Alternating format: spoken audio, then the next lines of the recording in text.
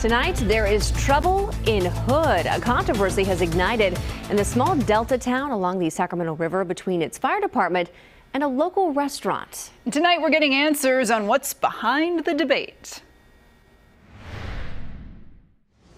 The town of Hood is the kind of place where just about all the 300 or so people who live there know each other. I love this place. But there's a controversy brewing at the town's bar and grill, which is decorated with fire-themed memorabilia. It's named Hood Station Firehouse 92, and this new sign outside just went up this week.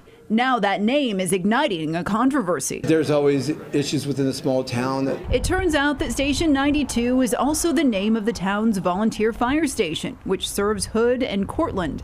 A message was posted on its official Facebook page calling out the restaurant for copying the name, saying, quote, "Its arrogant owner has decided to use our name to gain credibility in the community." It goes on to say he has no permission to use our fine fire department name or number in association with his business. The restaurant owner did not want to comment on camera about the post, but tells CBS 13 he chose the name to honor and show respect for the firefighters, and he himself was once a volunteer for the department. The ownership has been really good. It's been an asset to our little community. Town Council Chairman Mario Morena says he's surprised by the controversy. I'm hopeful that everything can get resolved in a very good way. Customers we spoke with don't seem to be confused by the similar names. I think it sounds like a good thing to me. I don't know why there would be a controversy about it. We reached out to the fire district for further comment, but there was no one at the station and phone calls were not returned. The Facebook post has now been taken down. A burning debate over a fire station name. Now many here hope this dispute will be resolved. We'll have to take a look and see how we can make this work for both entities.